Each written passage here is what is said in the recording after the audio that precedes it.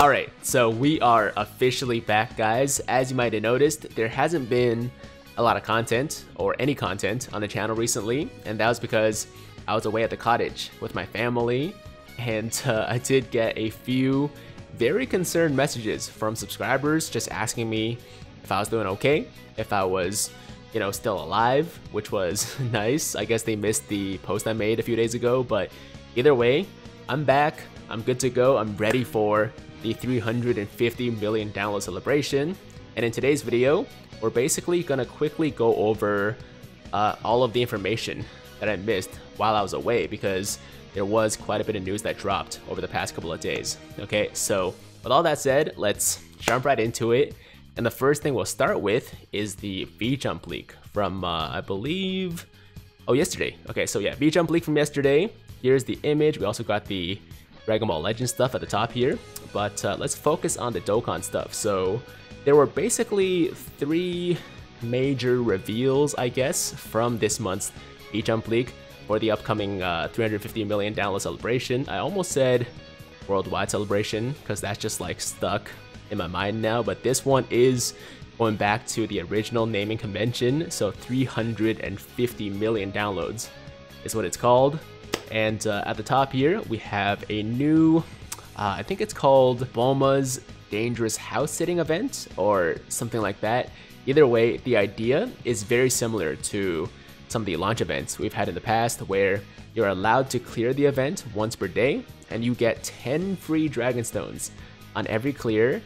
And I'm assuming there's going to be a limit of like 7 to 10 runs in total, because obviously you can't have it for the entire celebration because that's too many free stones, but we should be able to get a solid like 70 to 100 stones from this event alone, which is pretty freaking awesome. And as Gacha said, this event most likely is going to be based off the time on Namek where Bulma's living in a cave and just trying to figure out how to survive, right? So that's pretty cool. And by the way, in case you guys missed it, in case people are completely out of the loop, the 350 million download celebration is going to be Namek Saga themed. Okay, so that is no longer a question, no longer a speculation. It is going to be a Namek themed celebration with 2 upcoming Namek LRs as well for the Dual Dokkan Fest. Okay, so that's the first thing. Now at the bottom left here, you guys can see all of the free-to-play Ginyu Force members, and what this is telling us is that they're all going to be getting Extreme Z Awakenings through a new Extreme Z area event for the 350 million download celebration. And I would say this is something that they've needed for a while, because obviously when they first came out, they were super useful, but at this point, over time, they haven't exactly aged the best, right? And there's no real reason to run this team over the free-to-play team Bardock. So yeah, I'm definitely interested to see exactly what they do with each member, and I don't know if it says here, but I'm also curious about whether or not they're going to give an Extreme Z Awakening to the LR Ginyu Goku. But we'll see. Either way, that's number 2, Extreme Z Awakenings for the entire free-to-play Ginyu Force. And finally, at the bottom right here, we have the announcement for a new challenge event called Super Fierce Battle Complete Works, I believe. And apparently it's going to allow us to experience historic moments in the series from 2 different perspectives. Now, I don't know exactly what that means. I mean, obviously, based on the image, I'm assuming that we'll be able to also, see things from the villain's perspective, but I don't know how they're gonna pull that off. Like, are we gonna fight the villain first and then fight Goku from the villain's perspective or something to that effect? I'm not really sure, but apparently that was the description. So yeah, experience historic moments from 2 different perspectives, and there seems to also be some kind of limit on like the teams you can bring, or at least some conditions you have to fulfill to take on the event. And once you complete all the stages, you can complete a support memory, just like the God of Destruction event. So there you go, Super Fierce Battle Complete Works is an upcoming event for the 350 million download celebration. And that is basically everything that we learned from the V-Jump leak for this month. We got the Bulma's House Sitting event for 10 free stones a day. We got the Extreme Z area for the free-to-play Ginyu Force. And finally, the Super Fierce Battle Complete Works Challenge event. So now let's move on to DBZ Space, where we can quickly go over the Countdown campaign and also the ticket banners. So starting with the Countdown campaign, we've got, of course, a login bonus for some tickets and stones every day. We got the ticket collecting campaign, where I believe we have 2 daily missions to get some additional tickets. And we also have the 350 million downloads Dual Dokkan Festival. Now, this might be a little bit confusing because obviously we're expecting a Dual Dokkan Fest in about a week from now that has 2 new summonable LRs. But this year for the tickets, they also decided to give us 2 different banners as opposed to just 1. And I guess the reasoning behind it is that it allows you to kind of target a specific pool of units as opposed to just going all in into 1 banner. Maybe. I don't really know. But either way, both banners can be summoned on with the same tickets. And I guess it just depends on, which banner has more units you want, right? And we also have the returning campaign, just like the anniversary. The more people come back to the game during this period, the more rewards we get. We also have a Hercules Heart Pounding Gifts login bonus. We have a new story event, which finally will be giving us EX skill orbs. And this was a concept that was originally introduced, I want to say, at least 6 months ago. And this event will actually allow us to get some now. So that's awesome. And for the rest of the countdown, we have your standard stuff, all Dokkan events available every day. Extreme Z battles, all available. 30% off in the Baba shop. Quadruple rank EXP. It looks like no reduction in time for the boost feature, but I guess that's fine. So there you go, guys. That is the countdown campaign. Now let's pop over to the details for the new story event. And I just want to specifically focus on this EX skill orb section. So it says here, EX skill orbs exclusive to the Planet Namek Saga category are here. Complete missions to obtain EX skill orbs for gold, silver, and bronze slots. The EX skill orbs obtained in this event can only be equipped to Planet Namek Saga category characters. In addition, they will not disappear when being replaced, so you can replace them as many times as you want. So that is the main feature of these EX skill orbs compared to regular skill orbs, where when you replace a regular skill orb, it gets destroyed, right? But these ones will, I guess, just go back into your inventory once you replace them. So that's why they're special, right? So there you go. And I think these will start becoming available on the 25th. Or maybe you can get them now? Not exactly sure how that works, honestly. But either way, we can get EX skill orbs now. So that's very exciting, okay? And now let's check out these banners. So we got 2 banners. This is banner A, this is banner B.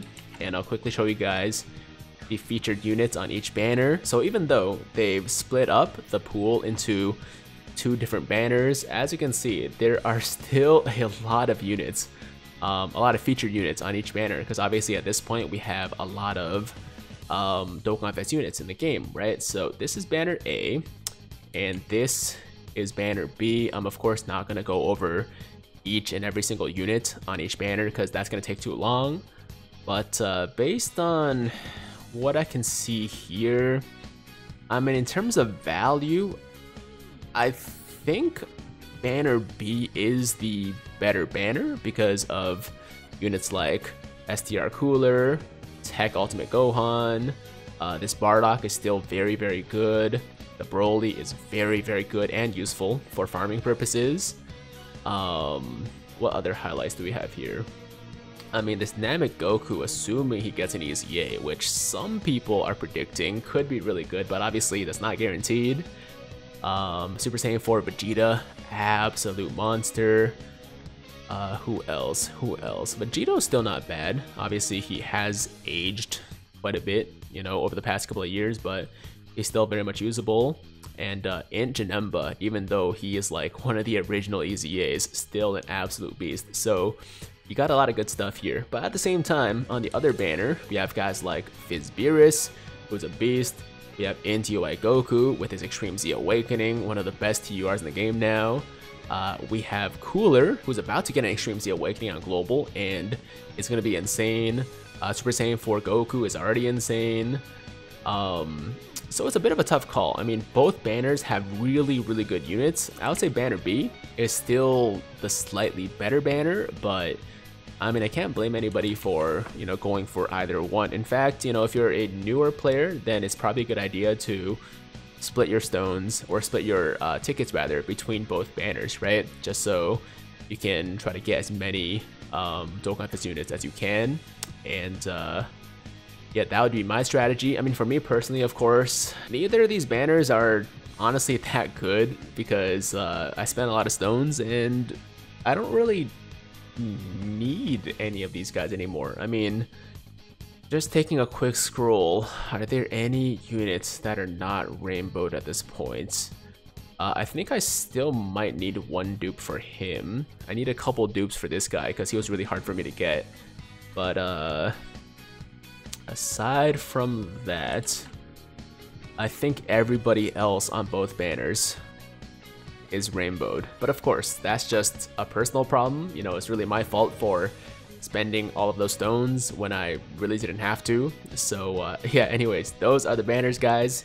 And by the way, there are also going to be LRs in the unfeatured pools for both of the banners. So as you can see, we got the, you know, LR androids here. We have Tak Broly, Kale and Caulifla, LR GT trio, Trunks and Mai, Goku and Frieza, Bardock, and so on and so forth. I believe the newest LRs on both banners is the LR Godku.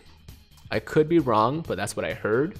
So maybe double check that if you want to. But just like always, there are going to be a lot of LRs, just not the newest ones, okay?